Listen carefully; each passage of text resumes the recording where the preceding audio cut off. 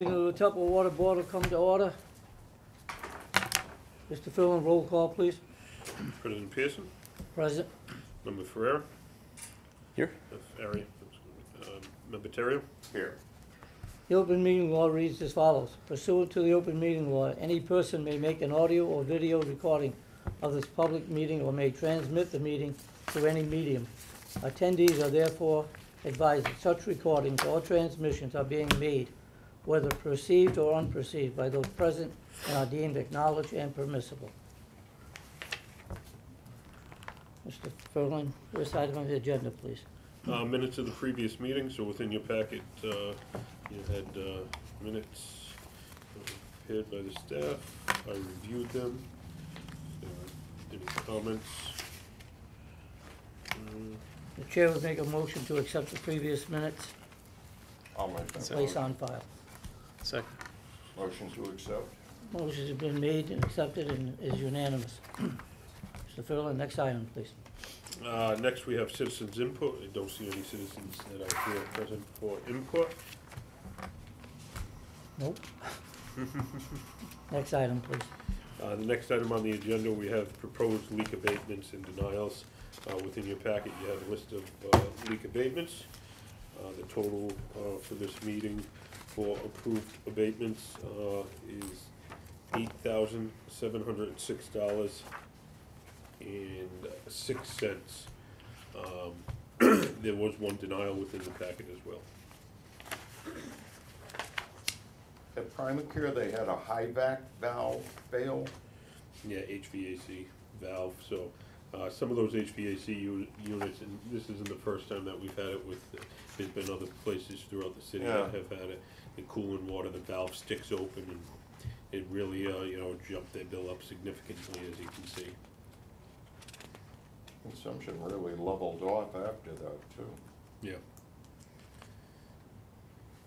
Thank you. Is there a motion to accept the report as read? I make that motion on the proposed abatements to accept. Second. Motion passes unanimous.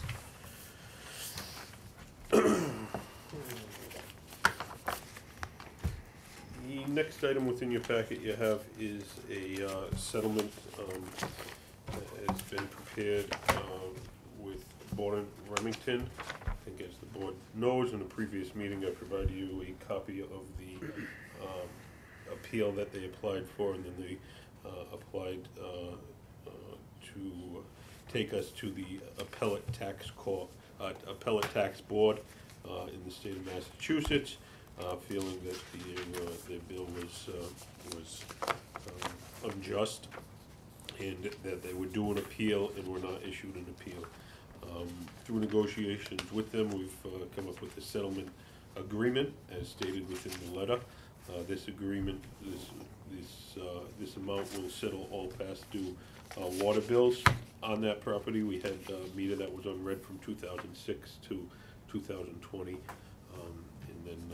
Then we read the meter and issued a bill. So we feel that this settlement, I feel that this settlement is within lines of what's due to us, and it will forego any any future actions within in front of the appellate tax board. Is there any discussion or any motion on the Mr. matter? Furlong, is the $12,000, that's straight water, not to be proportioned? That will be proportioned water and sewer. It is water and sewer? Yes. Okay. Correct. It was for a water meter, and also sewer rate is applied to that meter. Okay. Is there a motion to accept the report as read? Make a motion to accept the report of the settlement of $12,000 as submitted by Mr. Furlong. Second. Motion is passed unanimously. Mr. Furlong, next item on the agenda.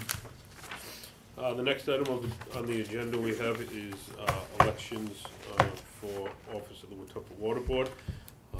You all have a ballot for president of the water board in front of you. The vote will be taken today by ballot as the charter states. If you would like to make your votes, submit them to me, and then we can tally them up. Is there a particular one you would like us to use? Thank We have- you, Walter. We have two. They should both be the same. One was in the packet, one was, yeah, two.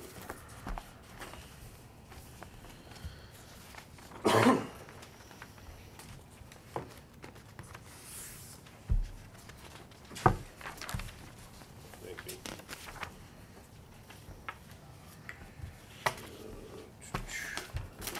Read the ballots out loud. We have one vote for James V. Terrio. One vote for Robert Pearson. And one vote for James B. Terrio. 2 votes for member Terrio, 2 votes for member Pearson. Mr. Oh, Terrio, excuse me, you one can, vote, you one can vote. slide over. No, no, that'd be effective the next meeting, Bob, I'm pretty sure. I think it's immediate. It says, the board chooses, if Mr. However you wish. So be it. There you are, sir. No, thank you.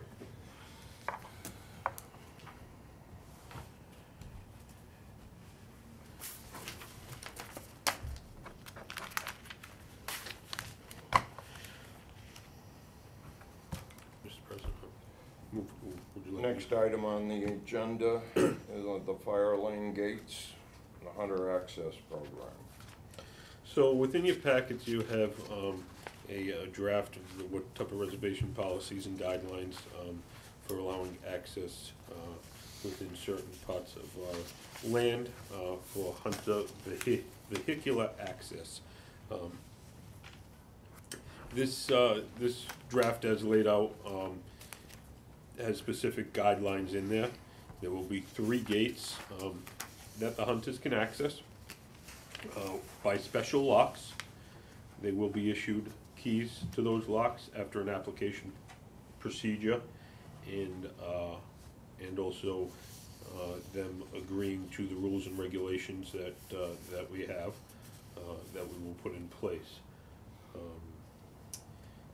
The police department has assured us that they're going to provide additional EPO support within that area during these time frames.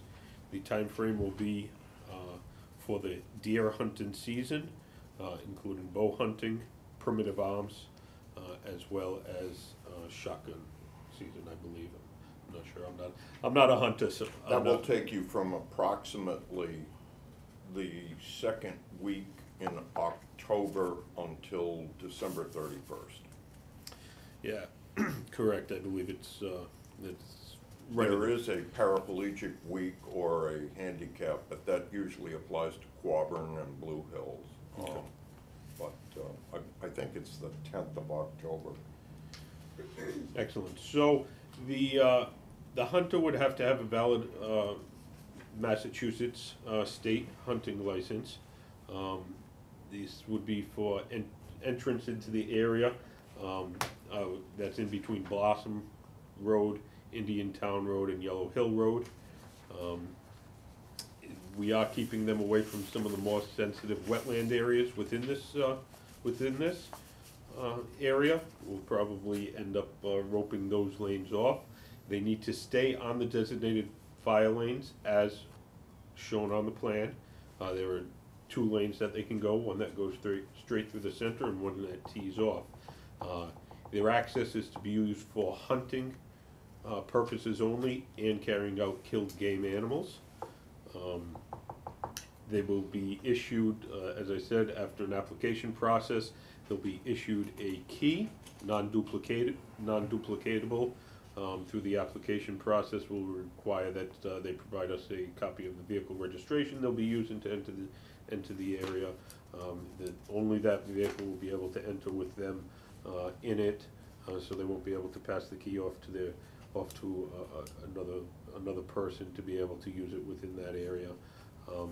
Michael Borstier will be or a designee will be the one that will be meeting with and screening these the hunters for this access. The rules and regulations will have a lot in there that they can't block access. Those lanes essentially are for emergency vehicle access and fire apparatus access to get into the woodlands areas. So they won't be able to block the lane. If anybody does violate our rules or regulations, we have the ability to fine them up to $500 per offense, as well as trespass them so that they will not be allowed back on our property. So that's kind of the outlay of this. Attached to this guideline is and a copy of any kill registration will have to be submitted to us within 7 days. Attached to this is also a copy of the 825-foot no fire zone, which is ordinance within the city of Fall River. Can't fire within 825 feet of a residence, as well as the trails that they'll be able to access the map of the trails. This is a pilot program. It's set up as a 1-year pilot program, and will be reviewed at the end of the program. You say reviewed by whom? Reviewed by us, and I would recommend that any future access, or if this program wants to be extended, that it come back in front of the board for approval. I've struggled mightily with this. I've spent a great deal of time thinking about it, and as a pilot program, I think what you've laid out is workable. There will have to be a limitation on the number of keys. And in the spirit with which this was first proposed was to assist older hunters, handicapped hunters. I'd like to propose that we retain, let's say, 20% of the keys to be issued. For instance, if we're going to issue 25 keys, we ought to hold 5 back for people who are somehow compromised, if handicapped, accessible, wheelchair hunters. There are paraplegic hunters out there. In fact, I knew one, and he was a dedicated deer hunter, and he hunted out of his wheelchair, and I think those guys deserve a shot, out over and above the rank and file. We talked about this today, Mr. Ferland and I did, and I think it is workable as long as the participants follow the rules.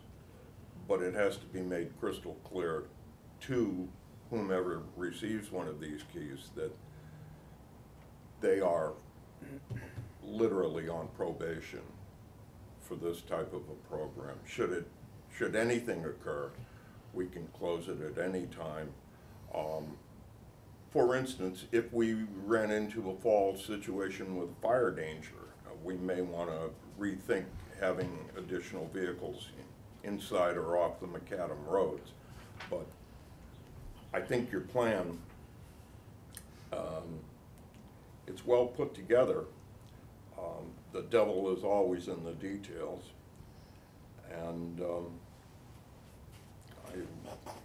I think, you know, we can give it a shot, take it as a pilot program for 1 year, but they've got to stay out of these environmentally sensitive areas, especially around Blossom Lane, or Brightman Path, and Brightman Path especially, and off the corduroy. Yeah, Brightman Path is one of the more Oh, that's critical so ones. sensitive. And that's where the cut discharge pipe comes Yeah. out to. Yeah. That's why it kind of bisects that area, but that's why we didn't allow that as one of the lanes for them, for their use, just because of the sensitivity of that area. I was kind of surprised they didn't want to go over towards Doctor's Mill Pond, because quite frankly, there's not a large herd of deer left in the North Watuppa. But be that as it may. Yeah, this has been provided, a copy of this was provided to the Department of Fish and Game. They did review it. the original one, they had a couple of minor comments which should reflect within the one that's been provided to you within your packet. Well, the chair would entertain a motion on the draft reservation policies and guidelines for the Fire Lane Gate Hunter Access pilot project.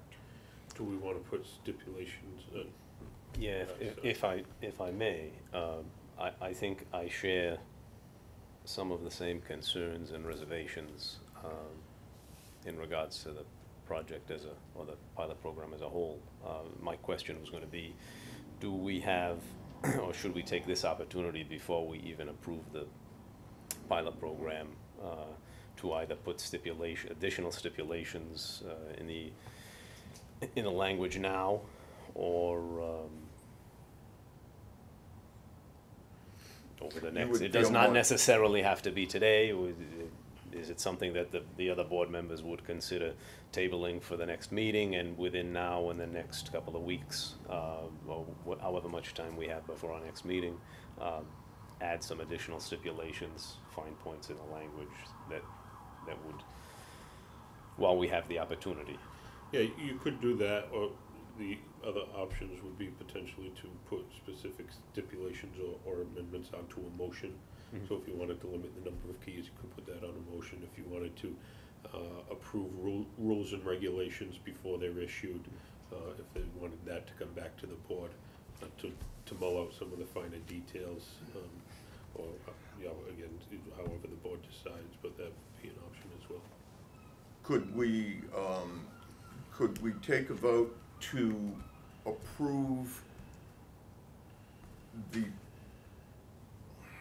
the draft and revote in, let's say, a week or two? We can do it remotely if you would like, and hash out the stipulations and allow the members of the board to go over them, and speak towards that. The simpler, the better, because you don't want to come up with 100 rules and regulations, which is just going to make something fail. So we need to be clear, concise, and it's going to be a big enough shock when they find out about the 825 foot, which has been in effect, but now they will be seeing it for the first time.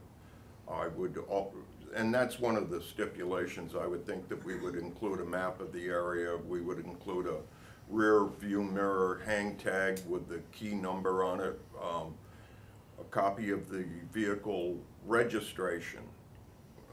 It's not so important that we have a hunting license, but a copy of the vehicle registration ensuring that the vehicle is insured, valid Massachusetts driver's license.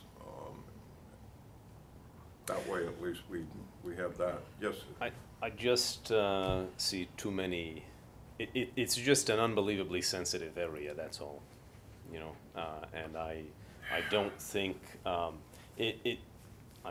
very happy to see that it's a pilot program, and that in a season we'll review whether it works or not.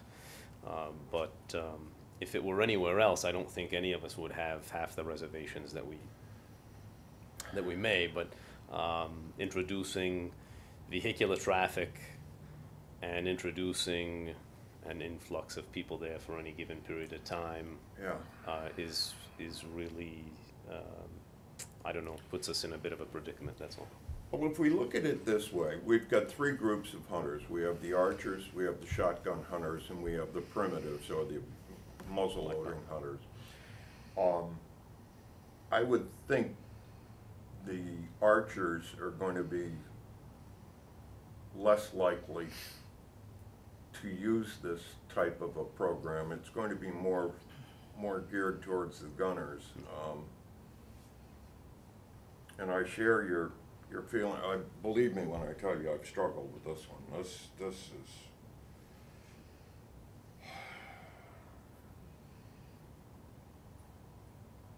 it is a highly sensitive area.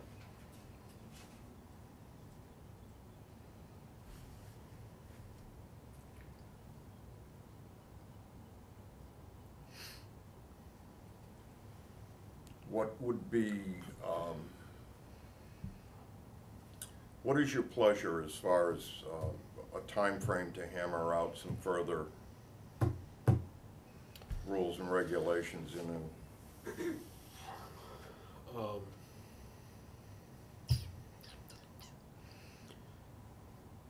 I can tell you the next couple of weeks for me are extremely busy, so to get something Yeah. down within a week or two would be tough. You know, Mike LaBossia will play a big part in putting that together, but I believe by you know, probably first week in September we could have another meeting with rules and you know, proposed rules and regulations for the board to review and go over. How does that sound to the members? I'd make a motion to accept the program with stipulations till the second week of September.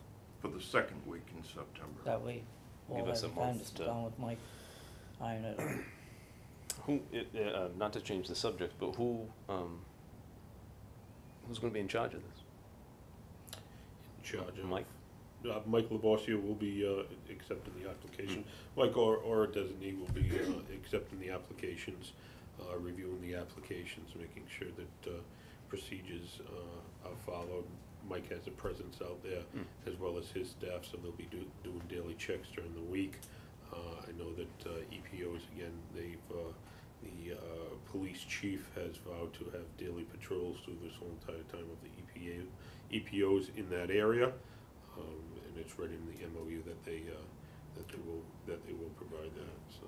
Mr. Pearson's motion gives us that time, I feel, to do this. It would signal,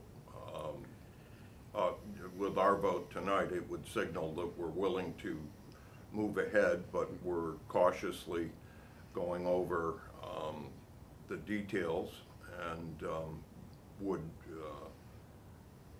the second week in September would be an excellent point in time to, in fact, take a final vote on the proposal.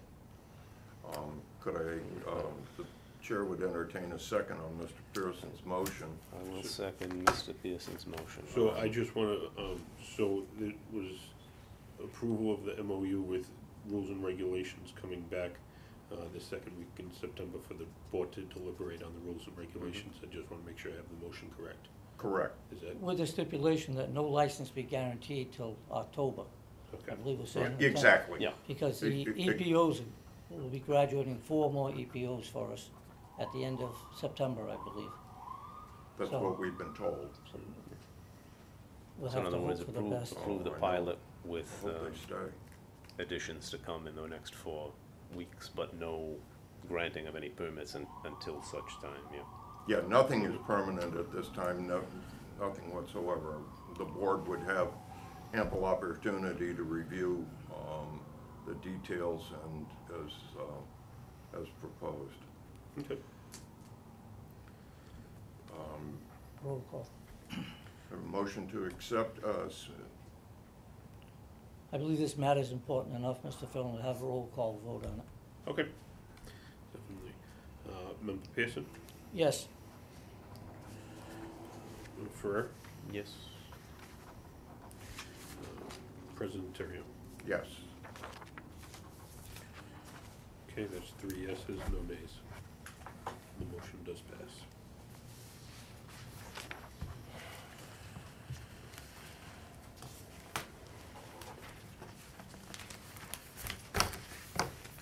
Next item on the agenda is the fiscal year 22 budget and proposed rate structure. We have received from Mr. Ferlin correspondence to the mayor going back in to the city council for an increase in the water rate. And the reason for this, I believe, is that we've already lost a quarter of our fiscal 22 rate increase, and therefore we've got to make up the revenue as we go forward. The council tabling the rate request has kind of put us in a bind as far as the necessary revenue to support the budget. And I don't see any other way of doing this except to go back in for a rate increase. They're not gonna be very happy with it, but it has to be done. If you want, I can give you a history of what happened this year with this year's budgets and rates, because I know I was at the water board a while ago, when we went through the original budget and the rate increases that were in front of you. The board approved. They were then submitted to the city council back in May. They were the budget was given to the city council, as well as the rates. The rates were then in full council and referred to ordinance. They went to ordinance committee. They were deliberated during ordinance committee, which I was present, went down for the rate discussions. And at that meeting, they tabled the rates, both water and sewer, with an ordinance. They had a subsequent ordinance committee meeting, which those rates were on the agenda to be lifted from the table. They weren't lifted from the table at that meeting, and then there was a third one where, again, they weren't lifted from the table. In that time frame, the city then submitted its full budget to the city council. That includes our budget as well.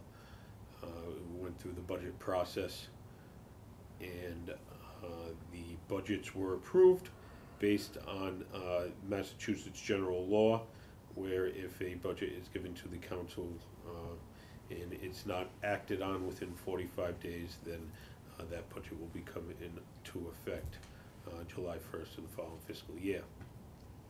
So the budgets were approved by that Massachusetts general law. That's also within the city charter as well. But the rates were not approved at that time. They were taken out of ordinance.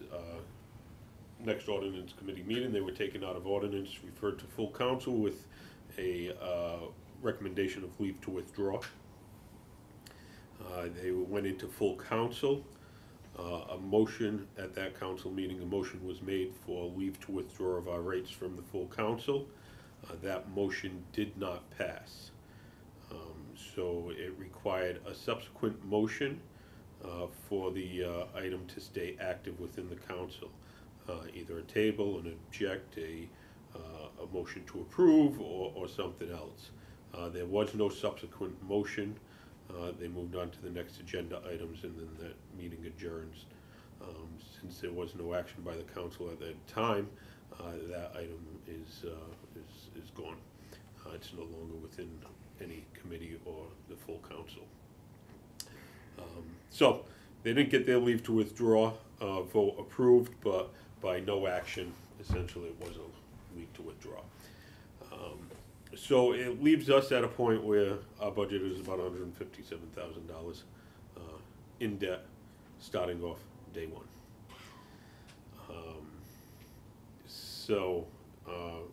You know, and just for everybody's edification, the process to get rates approved is we have to take the rates. It comes to Water Board, Sewer Commission. The rates go to full council. From full council, they have to go to ordinance, deliberated in ordinance. From ordinance, they have to go back to full council. It doesn't have to go back with a recommendation or anything, but it does have to go full council, ordinance, then full council. Some of the other committees, something can go straight into committee. It doesn't have to go to full council first, but that's how it works. Once it gets into full council, then it needs first reading and second reading and ordination, and then the actual ordinance starts 20 days after that point.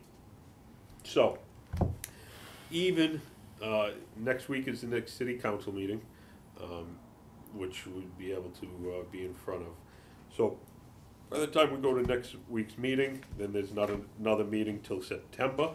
If they have an ordinance committee in between that time frame, we could be back in full council for the first meeting in September, but then we need 2 readings, and so it wouldn't be till the end of September that you'd be able to, the rates would be enacted.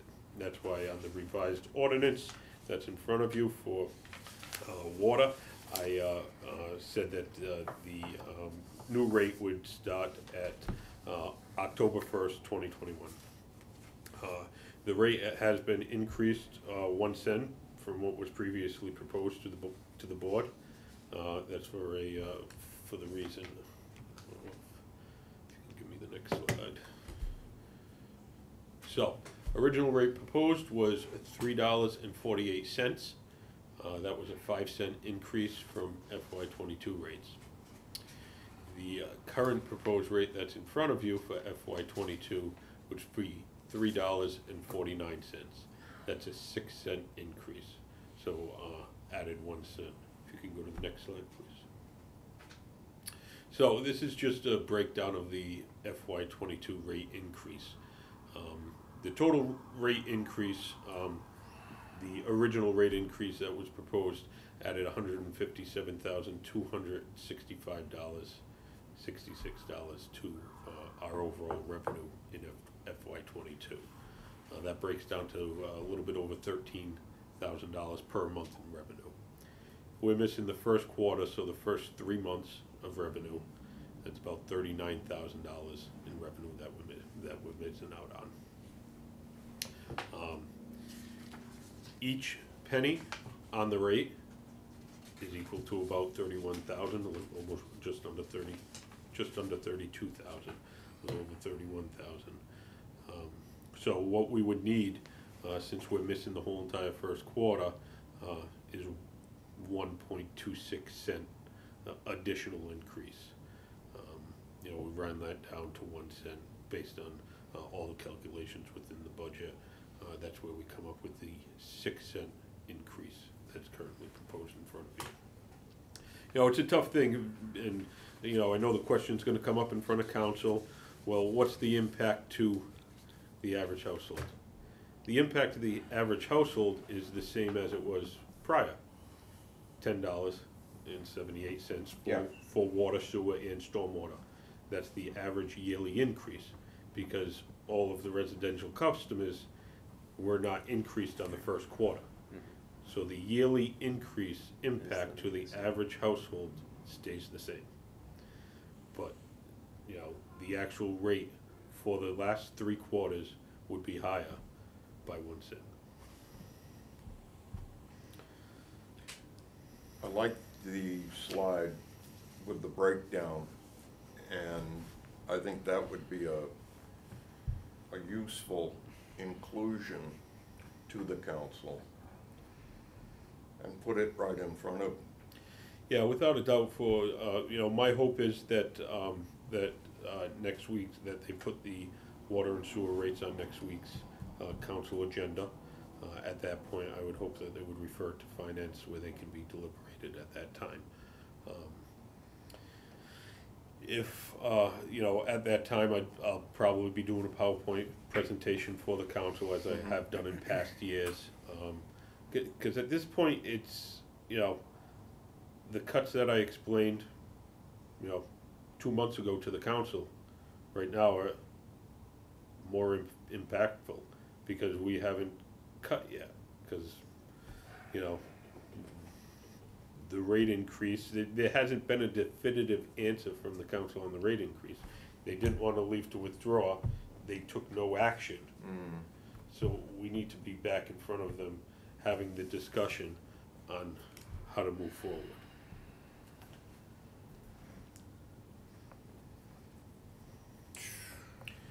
And just for the board's reference, sewer is in the same exact boat.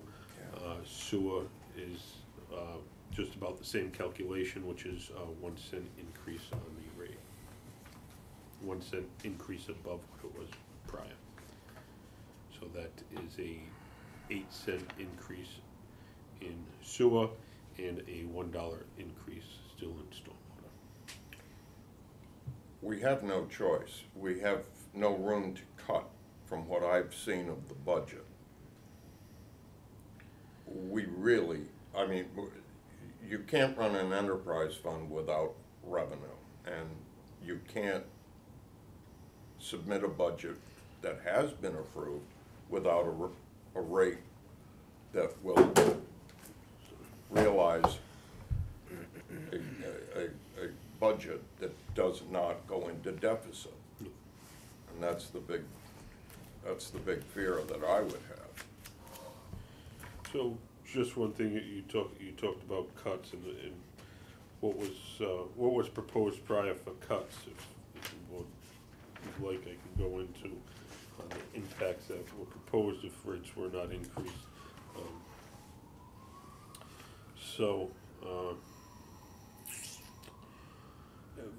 First recommendation that I would have of a cut would be discontinuation of fluoride within our water.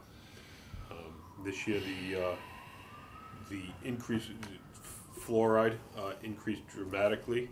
We've been having supply chain issues for a while, and we continue to have those. The price went up from about $40,000 to $100,000 was the bid this year. So there was a drastic increase within that price. You know, that's something that it's not a mandated chemical or a chemical that's required by any of our permits or any state or federal regulations. It's one that's added as a benefit for our residents. Mr. Furlong, excuse me. Yes. That would be up for debate, I believe. I've talked to 3 dentists. 2 believe there was no need for fluoride in our water. That's just from 3 different dentists. Could you say that again, sir?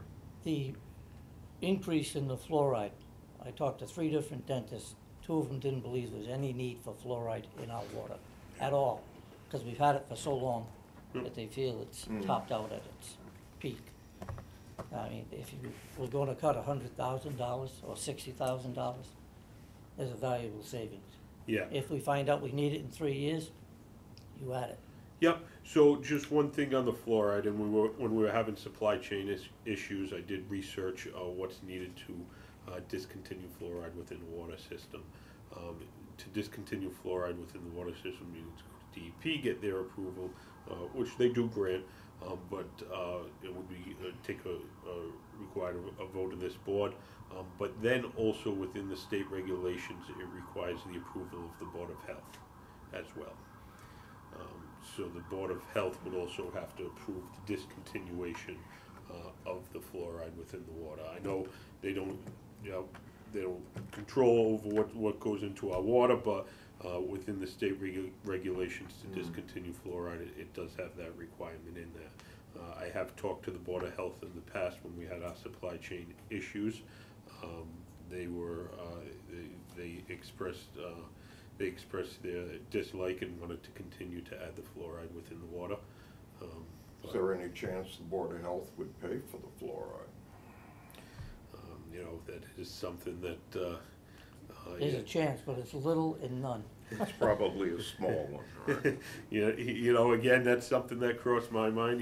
We do have equipment costs, we have an O&M cost, and everything related to this fluoride, as well as the actual chemical cost. There's no longer a fluoride reimbursement program. At one time, the city was reimbursed for fluoride. The Board of Health's budget is nowhere near what our budget is. Yeah, They correct. couldn't afford to take that on, I don't believe. Correct. I don't think they have, I can tell you probably in the FY22 budget, they do not have the funding for Not it. with what they've been through during COVID. So, fluoride is one option, but it is a process. Reduction of overhead costs to the city, as probably most of the board knows and saw within the budget. We pay about $1.3 million in indirect costs back to the city for services that the city provides to the water department.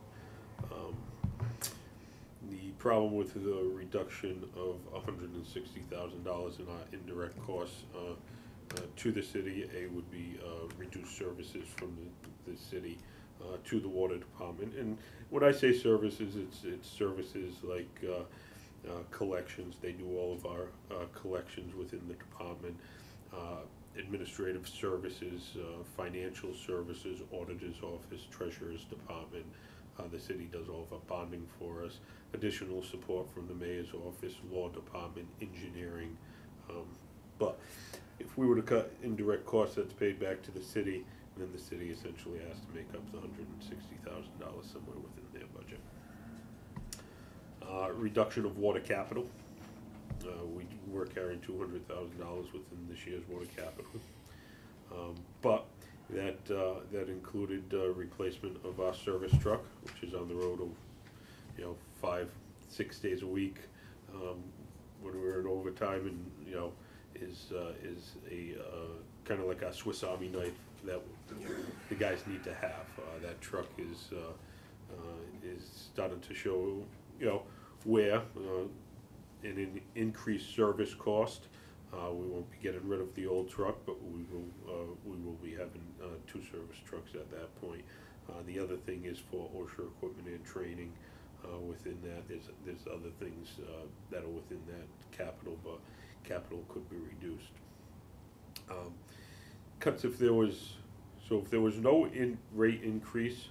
The last thing really that I see to cut within the whole entire budget would be labor. We have our fixed costs. Our fixed costs are phenomenal. Debt service, we have to pay our debt service.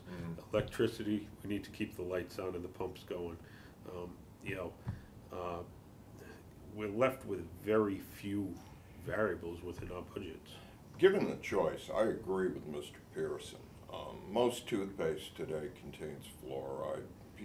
Kids get fluoride treatments In with school. their dentists and periodontists. And you're getting them in school. I think the first thing to go would have to be something that is not a mandated chemical. It's not a health issue. It doesn't improve the quality or the taste of the water. It has nothing to do with the safety of the drinking water. So that would be my first choice, given if the council does not approve a rate increase. And I would be in agreement that should be, well, maybe we should hold that to ourselves. Because we would have to make the cuts in the budget, so. It's still only a portion of the lost revenue. Small portion Yeah, too. it's still, even if it were a complete $60,000 savings, it's We'd still have still to- slightly slightly more than a third of what we're missing. So unfortunately, it isn't the only answer. Yeah. Correct. Well, Chair would entertain a motion to present the city council with the letter that Mr. Furlan has of the proposed rate increase to $3.49. Yes. Yes. I believe that's gonna require a vote, Mr. Fallon, by the board. Yep. Roll call on that motion, please. I would make we don't have a motion yet. I would make the motion. Yeah. Motion, second the motion.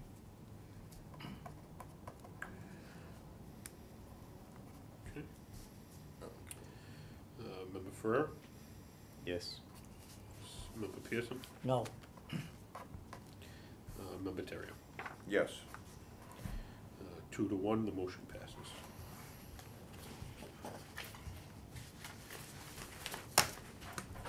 Item number 8, other potential matters. Is there anything further to come before the board? Yes, there is. What is that, sir? This past Sunday, City Council Trot Leah and I took a walk through the reservation, looking at various projects that have been ongoing for, seems like forever. However, just to keep him updated, and I've done it with most of the city councils with the exception of 2, I believe, at this time. And they're always happy to find out what is or isn't going on. So at the next council meeting, there'll be a resolution by Council Lee to investigate why the roads have not been repaired.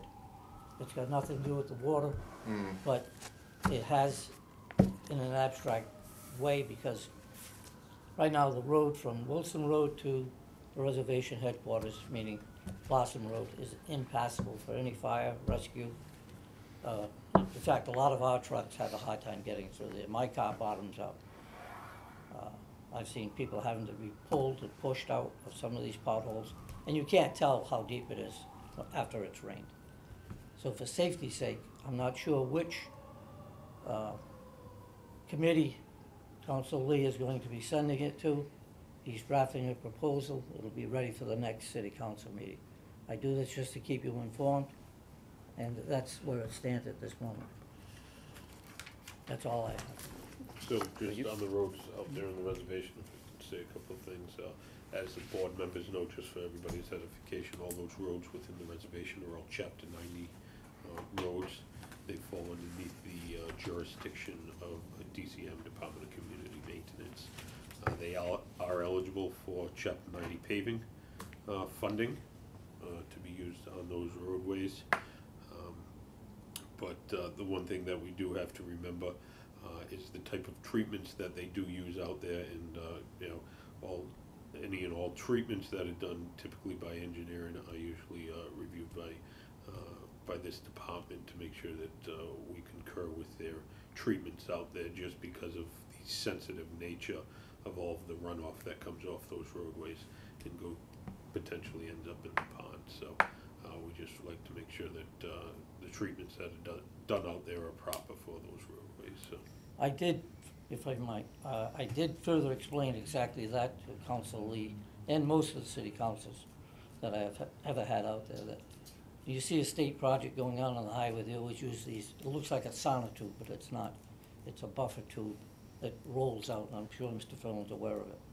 And it's temporary at best. You're talking about millings? Right. Yeah. It's to keep not only litter, anything that could flow into the water supply. Of course, most of the highway water runs into the new viaduct that we have just had cleaned out. But over on the east side of the pond, as we call it, that water could run directly to our drinking supply. However, some of our tubes that run under some of the laneways need to be cleaned. We only have 3 people working out there. To do this correctly, you probably need 6, 7, or 8 people, as they did back in the 60s and 70s, which I'm sure you might remember. But we don't have that. I remember 110 employees. Yeah, well, you know, the old days we used to burn trash under the pine trees out there too. You can't do that anymore. But something needs to be done for the roadways out there, because this is Mr. Perry's bailiwick, if you will. However, he has told me in the past we're going to have conversations, and phone calls have gone by the wayside. However, Mr. Perry's a good man. He does a good job. He coordinates a lot of things with Mr. Furlan, Mr. Labasia, and Mr. Ty, for that matter. But we are at the point, I counted them today, there are 162 houses in our reservation area. And this being a political season, there are at least 2 votes in every house, so the city council has to look at this. Just because it's an election year? No, because of the safety of the public.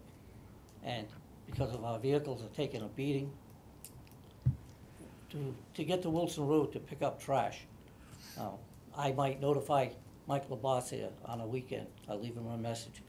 Mike, Saturday afternoon, Sunday morning, is trash at Interlochen Gate on Wilson Road. Well, that doesn't get taken care of till Monday, maybe Tuesday if Monday's a holiday.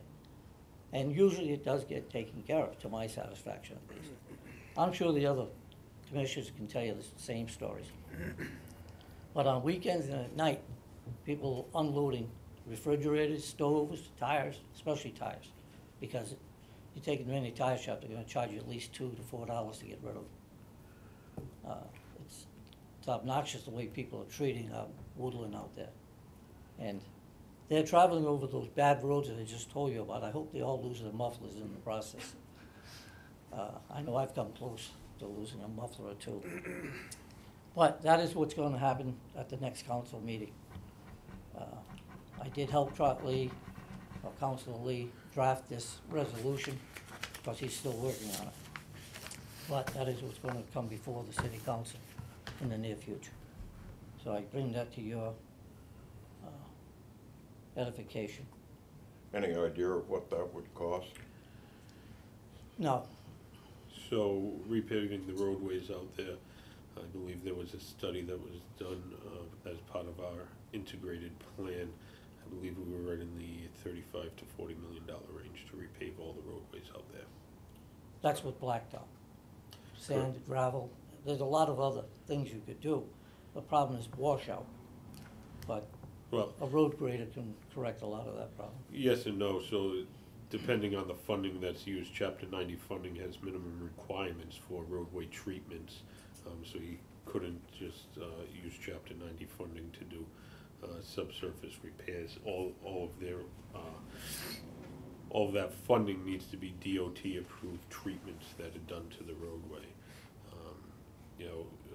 Any filling of potholes or anything with any type of material out there, and I've had this discussion with DCM before, I recommend a clean stone fill coming from a quarry, not anything that has any type of a tar or asphalt base, so millings or something like that. Because the problem is, you're gonna put it in the hole. The hole's gonna get water again, and eventually, after years of cars driving through it, they're gonna squish it out and push it out, and it's gonna be all in the embankments and then running down the wetland areas. That's why I've always recommended a clean stone fill from a quarry base, essentially something that doesn't, if it does get washed out, is natural and will not impact the environment. It'd be easier to maintain than blacktop. Health-wise. I mean, blacktop is not good for our water. However, even if we put those tubes after the blacktop is down, you have to surround it with these tubes. I don't know what the lifespan of that is, but having passable roads out there is very important to the neighbors. Right now, we're losing revenue because people are going to BJ's rather than take the shortcut up Wilson Road to Shores or any of the smaller markets in the city. So we want to keep raising taxes and rates, but it doesn't seem like, and the other argument, by the way, is that, hey, I live on Hall Street or Summit Street, whatever. I want my street done too, I understand that. And Mr. Perry is well aware of that, of course. And I don't live on either one of those streets. Yeah, and just for DCM, there is, actually I found it out today, 273 miles of Chapter 90 roadways within the city of Fall River. And I know the cost to pave roadways is extremely high. We do get Chapter 90 funding from the state every year. I remember probably 5 years ago they were getting about 2.2 million. I think now they're down to about 1.9 million per year that they're receiving. I know it's always a battle within DCM and the engineering department of, inner city streets or high traffic streets and streets within the reservation. They have done 3 areas out there that I'm sure the board is aware of within probably the past 4 years. I think it's been one of the areas from some of the quarries on the north is taking a toll. The National Grid did do some improvements on Bell Rock Road so that they could do work at their substation. But yeah, would we? I think would everybody love to be able to say, yep, let's take Chapter 90 money next year and go pave 4 or 5 miles of roads out on the reservation. I think everybody would love to do that, but as you just said, Member Pearson is that you wouldn't be able to do any inner city streets. So. Well, like I say, I think the easiest solution is gravel and or sand, which is a floatable substance. However, if the DPW doesn't have the ability to get out there with a road grader and finally grade it the way it should be, by that I mean a road, a rough road like we have in the reservation should have a high point and a low point so water would run off. Right now it's all flat road out there, except those depressions in the ground. Those roads have never been treated the way they should be because they weren't high traffic roads. But now we got, I counted 164 houses, I believe. We're putting population out there. So that's why I brought it to Council Lee's attention. DPW would like to fix them, I'd be the first one to cheer them on. Well, he was somewhat upset when he saw it, because he thought the roads were being repaired. And the only road that's been repaired is from Yellow Hill to Indian Town, where there's a fire tower, and that's the reason why they also shared the cost of fixing that road. I believe it's the FBI, the sheriff, and different organizations, because they use that fire tower. However, it's not enough for the people who live out there. There's only 2 houses on that section of the road. And once you get to the first house, the roads are no longer paved well enough. And by the way, the people who live out there do most of the snow plowing. It's not done by DPW. I give that to you for your edification. All right, any other further business to come before the board? Hearing none, Make a motion to adjourn? I second the motion. voted unanimously to approve. Meeting adjourned at 8:04. Thank you very much.